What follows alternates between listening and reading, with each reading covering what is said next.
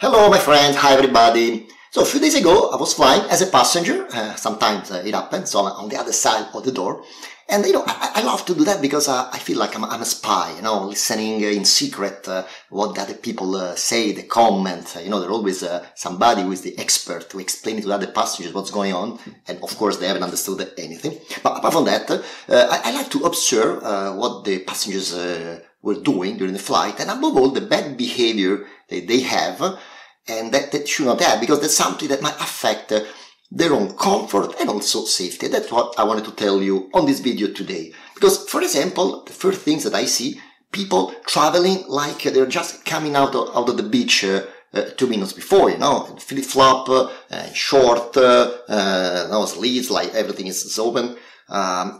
Okay, apart from the core, long time ago it was a pleasure to fly on an aircraft. Everybody was, having a suit, traveling, very well dressed. Okay, forget about that. Times have changed. It's okay.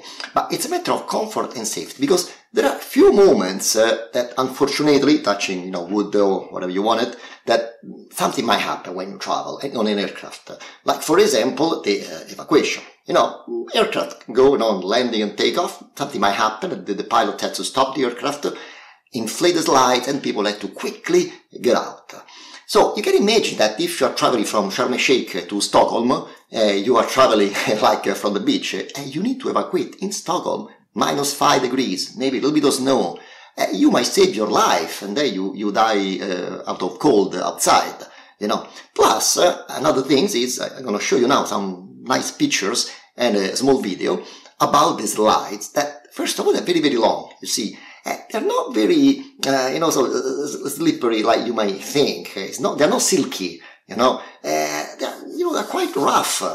So if you go down on the slide in short, I can assure you, you're gonna get injured for sure on your skin. So again, yeah, you save your life anyway, but anyway, you're gonna go home with a lot of bruises and maybe, lots of pain everywhere. So it's very important to dress long sleeves, long trouser, comfortable shoes. Maybe have an extra blouser when you fly, so in case the temperature goes up and down, you can make yourself more comfortable.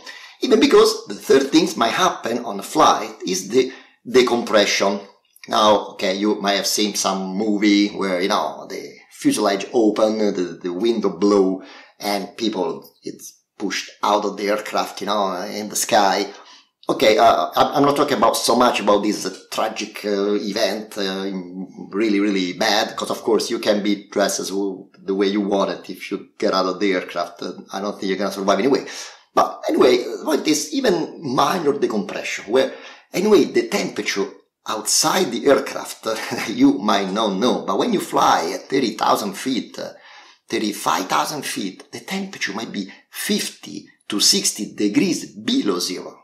Imagine if in a second something happened to the fuselage, the air got mixed, the one inside the aircraft, okay, go out, lot of confusion, and the winds, but then you find yourself immediately in a temperature that is unbearable for human beings. So yes, you have the mask, oxygen mask, that fell from the ceiling of the aircraft, and you need to put it. But yeah, you might breathe, but you are in a temperature that is unbearable. So that's why also it's a good idea to dress properly. About the mask, by the way, something very important is, when you hear the cabin crew show you how to use it, and they keep saying all the time, before helping other people, put the mask on yourself. And I heard sometimes comments of passengers say, come on, I don't care, of course I'm going to help my son, I'm going to help my wife before putting the mask on me. Yeah, look at this table I'm showing now. This tells you the time of consciousness that the human being has at different altitude. As you can see, it might last a very, very few seconds at very high altitude. That means that meanwhile you are trying to help somebody else, you might lose consciousness, and therefore everybody dies. That is the reason why, first of all, as soon as you see the mask coming down, put it on you, start to breathe, then at least you survive, and then you might help other people eventually. Okay, this is very, very important. Now, let's go back to the beginning of the flight. There are some situations that, as a passenger, you can help the whole flight to go on time. Because this is something that a lot of people don't understand tonight, that a passenger itself is very important to the success of the on-time performance. The passengers are the one who waste a lot of time getting seated, putting the suitcase, adjusting. So, first of all, check your seat number. Where can you see the number? A lot of people I see coming into the aircraft lost, they don't know where is it. 2 Foxtrot, 3 Delta, where is it? Check the number here, below the ceiling, on this line, there's a number, so you have the row and the letter. So check if you are seated close to the window or onto the aisle. And then go quickly to your seat. Don't waste a lot of time, Sometimes I was actually in front, luckily, in front of out of the cockpit, welcoming the passengers. There was this guy seated in the front row, It took like 10 minutes, blocking everybody. He stayed on the aisle, blocking everybody, to put his suitcase, remove his jacket, finishing to WhatsApp some friends, And then, of course, if everybody takes 10 minutes, the rest of 200 passengers is going to take 2 hours to board them. And then, what happened? At the time we had to leave, actually, he was pissed. We are late, we're supposed to leave now. And he was accusing my cabin crew. They say, you are not doing your job correctly, you are really bad. Luckily I was there. First of all, don't touch my crew. Okay, and then I told this guy, what are you saying? You are accusing my crew. You took 10 minutes. You think it's correct to do that? Obviously you blocking the way to everybody, And that's what happened, that you arrive late, and the other flight also take off late, and people doesn't know that it's the fault of the passengers on the other flight. And they start to blame the airline, the airport, aviation, blah, blah, blah, Another important thing is, the overhead, it's for the big suitcases like trolleys. There's no space for trolley for everybody. Even aircraft, let's say 200 seats, there's no space for 200 trolleys. This is a physical thing, So if you have a small backpack or small baggage, put it in front of you, under the seat in front of you, and leave space above for bigger trolley, so that there is everything is come easier, faster, and we can go on time, and everybody is happy.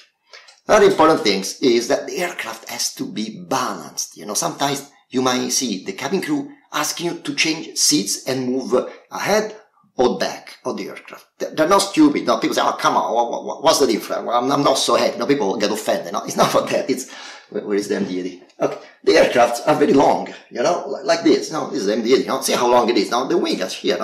Obviously, the aircraft has to be balanced. So let's assume that there's a big group of people who travel together and decided not to come anymore for some reason. Maybe they're lost somewhere.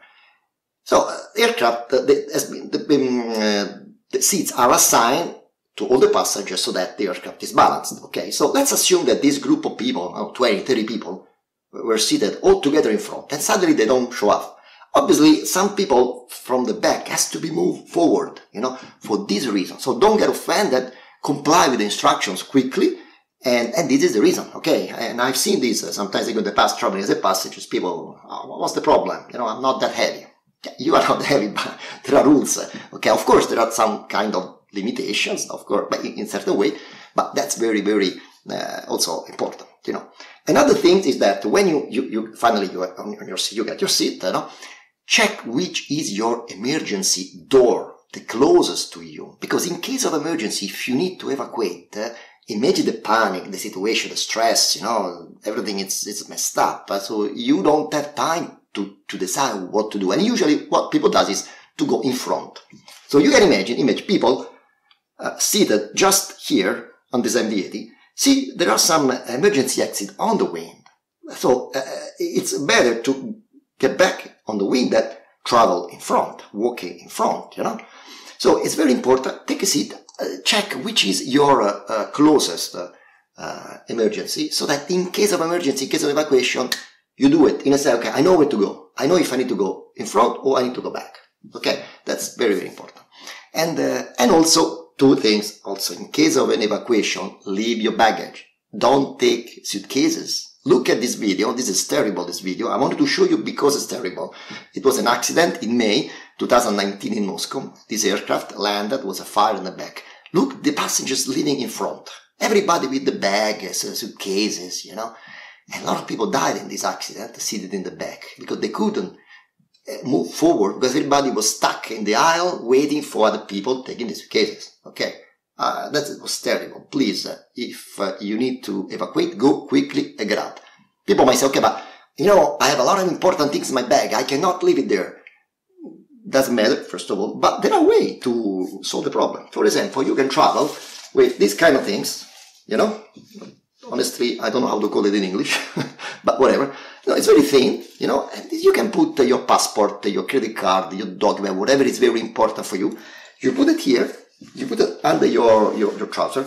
Not only is safe for valuable things, because, you know, some people has a bad habit during the flight in the night when everybody sleep to steal things from the baggage, from the overhead panel, from the overhead bin, you know.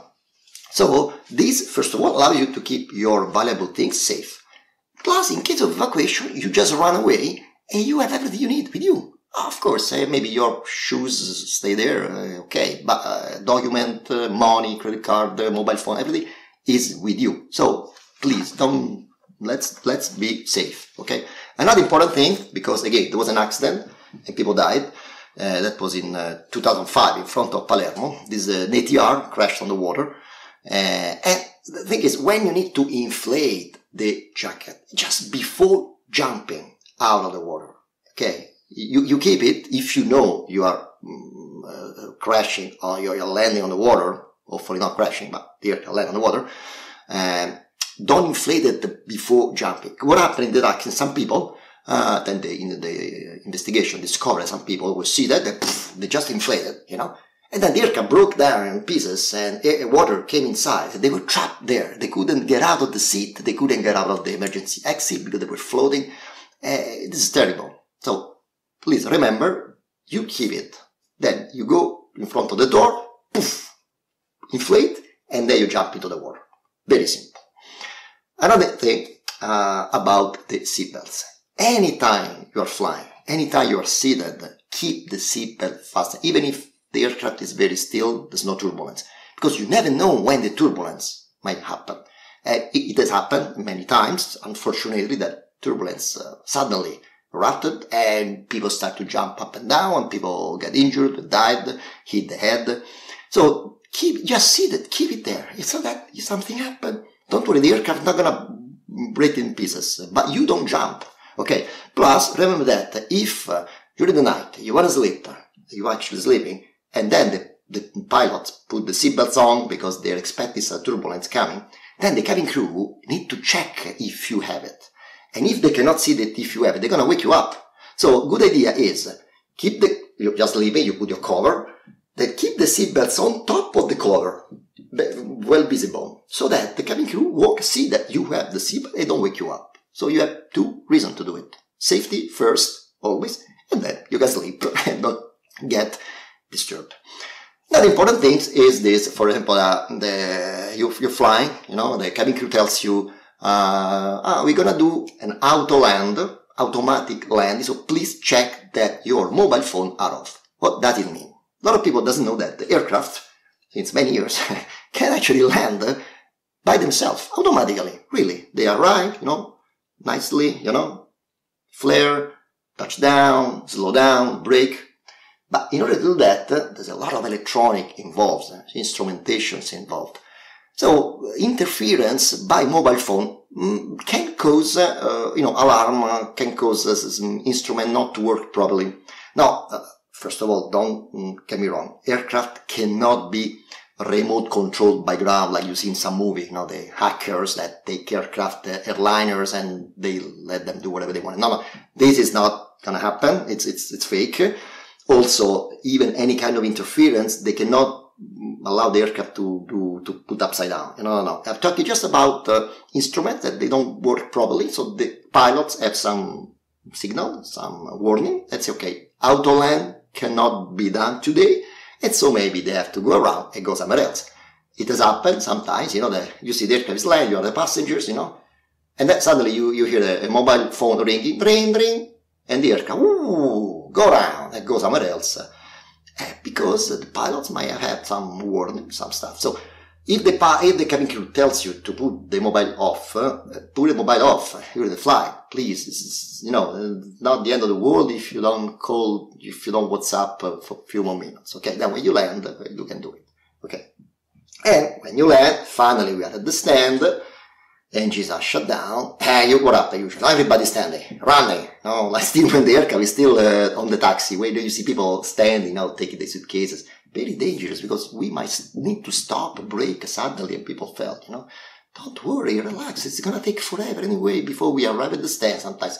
Before we open the door, it takes time. I remember once I was seated close to the aisle, everybody already standing, cows, everybody, together, Of course, what can I do?